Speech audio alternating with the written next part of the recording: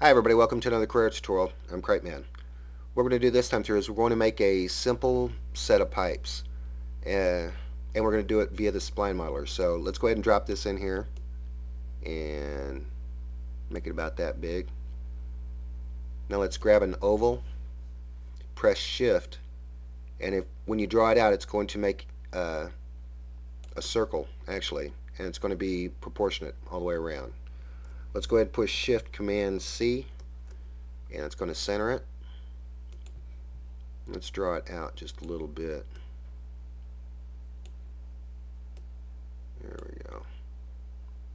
Yeah, a little bit more. We're going to have to do some work on it. And you notice when you get this here, when you get it drawn out, click on these ends a little bit, and you'll notice that you can click on this end, but you can't click on this end. I don't know what that's about. Why it's like that? Maybe to kind of keep it. If you have to scale it, you can scale it universally. But that's the only reason I could see not putting a cap on there. Command Shift C, make sure Command Shift C, make sure it stays centered. And let's go ahead and fix that. Let's go ahead and put a cap on it. Let's go ahead and create, and that's going to put an end on this end. Let's click on this first oval again, and let's create multiple, and let's do 5. That's going to give us a few endpoints to work with and an exact when you use an odd number, it gives you a middle point that you can play with, which is what we need. Now you can click on these guys. When you created multiple, it created multiple instances of this oval all the way down. And if we would have scaled it, it would have scaled it down proportionately and evenly all the way across. Now you notice when you click on these guys, if you look up here in the right hand corner, these are the proportions that you have for your ovals, circles is what they are. But yeah, so let's go ahead and do something about that. Let's click about 3 down, and let's go 4. No, let's go 3.5. 3.5 to give it make it scale down 1. Let's go to this next one and do the same thing. 3.5 pow. 3.5. 3.5. Press enter, and then click this end right here and do the same thing to this. 3.5 pow. 3.5 pow. Now make sure you're clicked on your pointer and re-click this again and push Command Shift C. If you try to do it immediately, it won't do it. You got to click out and click back in. Command Shift C to get that centered again. Oop, come on now. And Command Shift C. Pow. And see how this looks on the side now? Now check this out. I have the grid turned on. Command J will allow you to snap to the grid, and I probably should have told you that at the beginning, but having the grid turned on makes this process really simple. Check this out. Let's go ahead and grab a point here and then pull that down. Grab a point here and pull it down here. And this is our basic pipe shape. Oh wow. Not nice.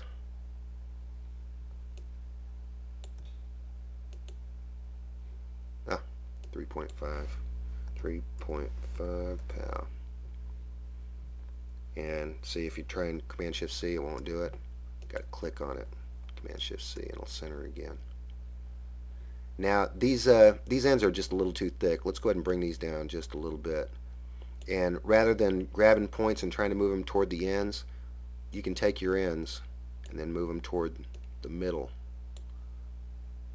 That's one of the cool things about making it editable. Let's see what we got.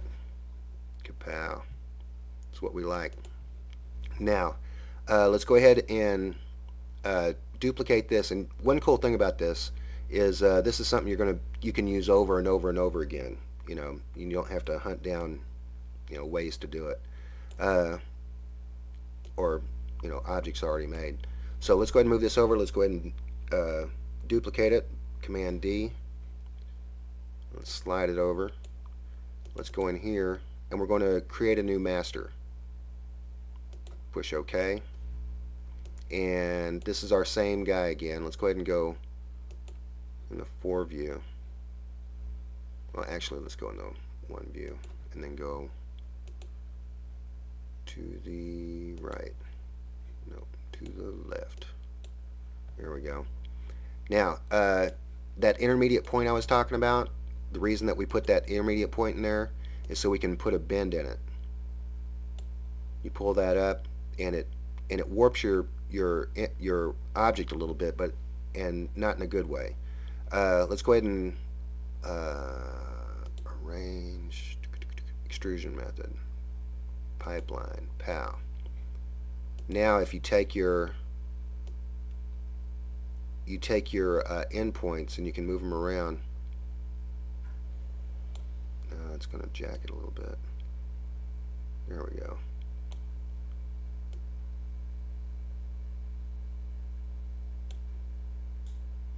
Let's move this around a little bit.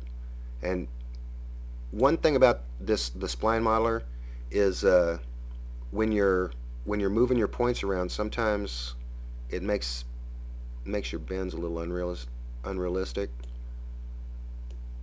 So sometimes it doesn't do exactly what you think it's going to do. But in this case, it is, which is nice. Let's go ahead and make that. And that doesn't look right. When you select your points, if you select your... Hey. Oh, here we go. Let's just go ahead and select a point. And when you select your point, this little dialog box comes up. The same thing for your shapes. There are places for your points and your tangents. Yeah, let's go ahead and select that one point right there and let's smooth it. Pow. Yikes. That's a little too extreme. I'm going to have to shift this around a little bit. There we go.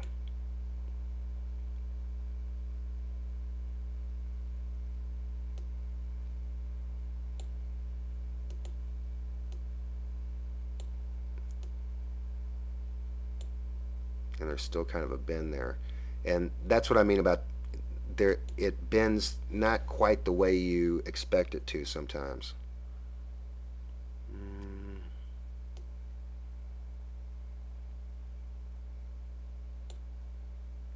And you can fix that. You can fix if you have to do things incrementally. You can bring the spacing down a little bit. 0.2 pow. And then you can get, now it'll snap to the smaller grid. See that? Takes you a little bit of points out. Actually, I think it may have bent in here. But yeah, that'll fly for what it is. You will have to come in and tweak things a little bit. You can turn the grid off and fix that a little bit. But since we're just kind of doing this for show, and you notice that the pipe that you just made fits into the pipe that you made before perfectly. Well,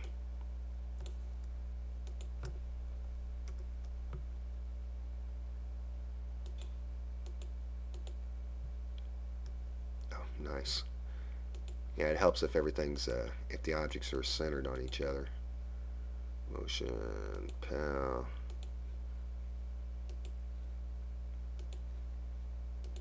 There we go.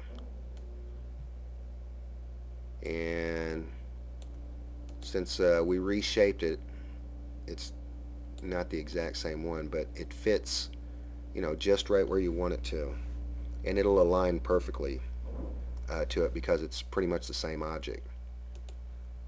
So these are keepers. These are things that you want to save for later. So let's go ahead and go into our browser. And let's change the name of this guy. Let's go from straight, let's call that straight pipe. pipe. And let's call this one bent pipe. Bent pipe. And let's draw this over into our object browser. Straight pipe, cool. And bent pipe, drive it in there, that's cool. And now we have something for later. Now we can use these over and over and over again, which you'd be surprised if you have industrial scenes. Industrial scenes have a lot of pipes. So yeah, they're perfect for um, you know, pipes that you need over and over and over again. So anyway, that's how you make pipes. That's it for this time. I'm Cripeman, and I'll talk to you again later.